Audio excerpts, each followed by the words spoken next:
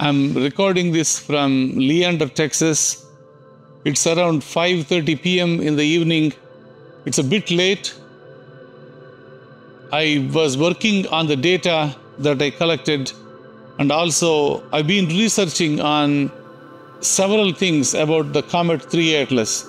It's quite interesting. I wanted to share all those things with you. Please subscribe to my channel to get the notifications. So click on the notifications too. So the question that I had in mind was how big Comet 3A Atlas is going to appear by the time we can see that on December 19th. Whether we can see them with the telescopes, binoculars, or naked eye, that's not really the question that I had in mind. My question was how big it is going to get and how bright it is going to get.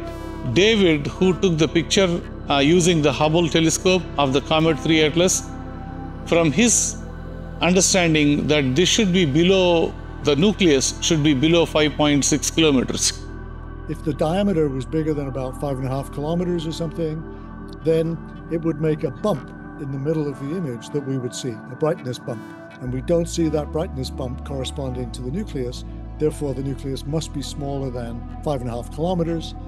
But immediately he says that, well, that is only for the portion that is bright.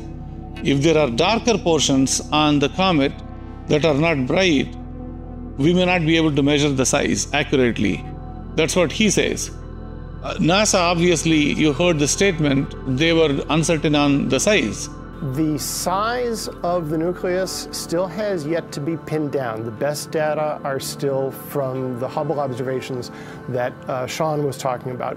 So we're still right now in that range of somewhere in the vicinity of a couple of thousand feet to a couple of miles diameter, but we'll get better on that one.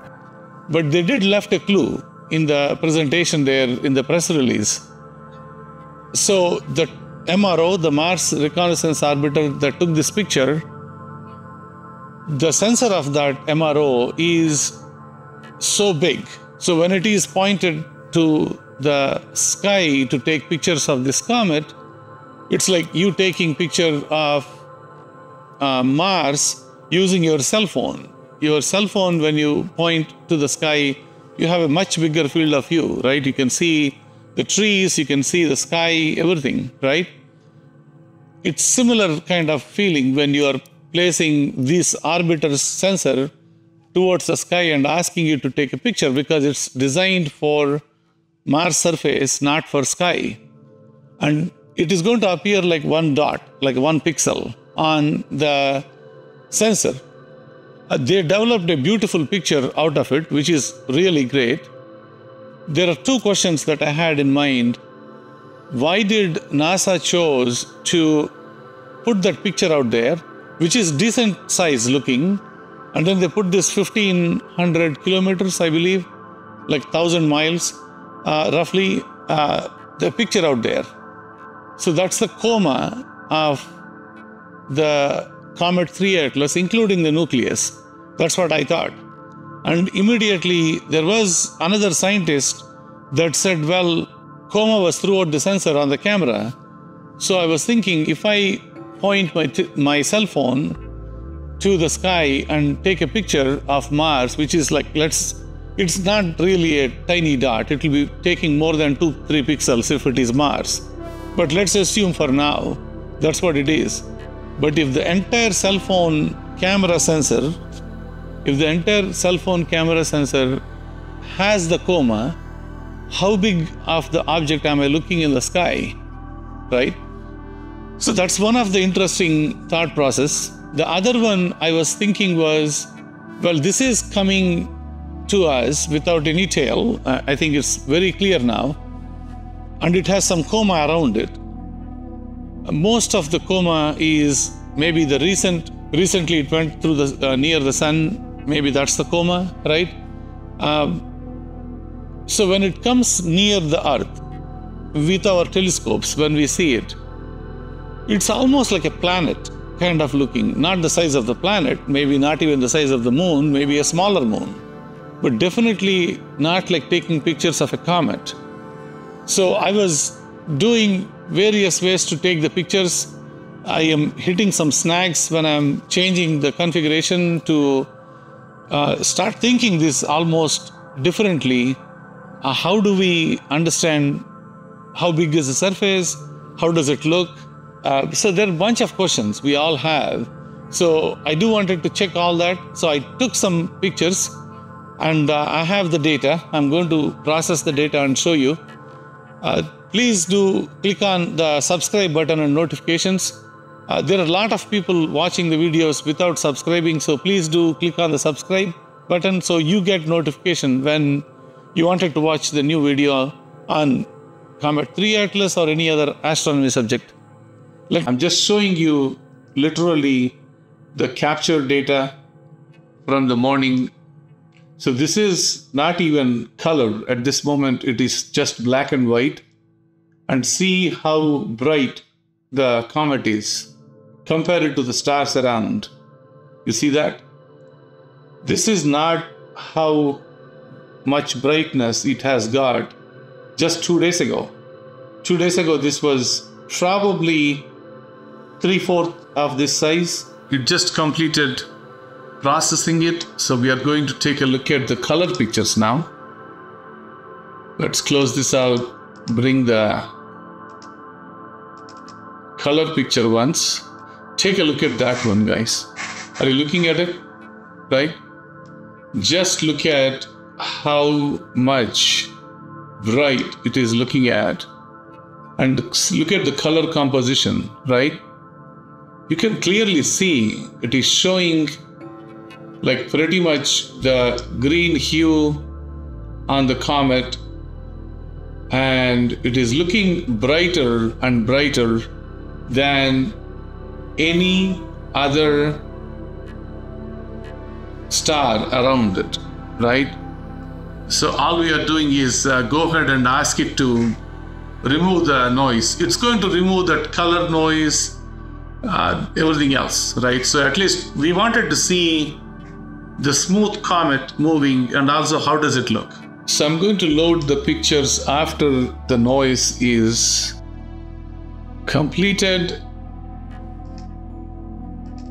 So these are the pictures after the noise is removed from the pictures. So these should be relatively clean files compared to what we are dealing with. It still has some dust and other stuff, but some of the noise was removed from these pictures. I think we should be good enough to deal with these pictures for now. So I'm going to zoom in further. So obviously you can still see the spin of the rotation. It's going at an enormous speed. Also the camera and the size of the telescope is different. This is taken with RASA 8, not with the RASA 11. RASA 8 zooms out a little bit and the RASA 11 zooms in. So here you're seeing a little bit of a wider shot. I'm actually going a bit more closer than this.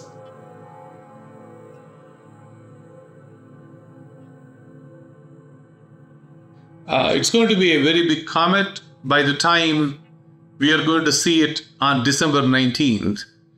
They keep talking about all sorts of things, but my guesswork at this moment is the coma, irrespective of the size of the coma, the comet itself might look bright.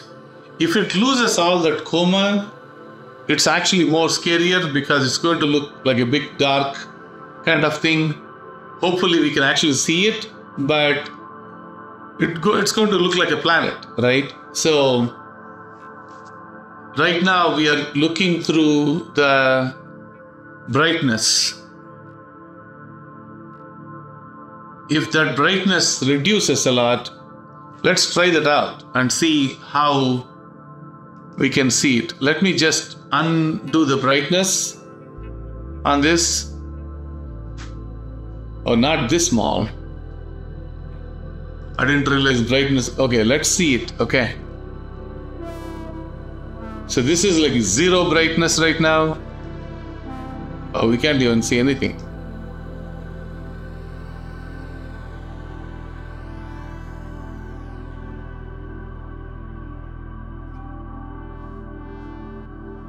Do you see it?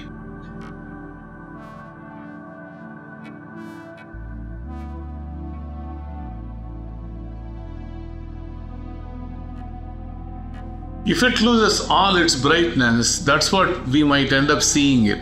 I have to zoom in, and I hope what I'm showing is visible on the cell phone cameras. I'll try to zoom in again as much as I can. So that's what you will see. That's the almost like a nucleus of no tail, nothing, right? But if I put the brightness on it, not this bright. Yeah, I mean, if I put the brightness on it, it is going to show up with everything, like all the dust, everything else is coming up. In between, sometimes the green is coming because of the clouds, but I have to process these pictures more to actually just bring the core out of this comet. I will do that in the future videos. But that's all I have for today. Please subscribe to my channel and click on the notifications button so you get, whenever I post these videos, a notification, whether it's Comet 3A Atlas or any other astronomy videos. Thank you for watching.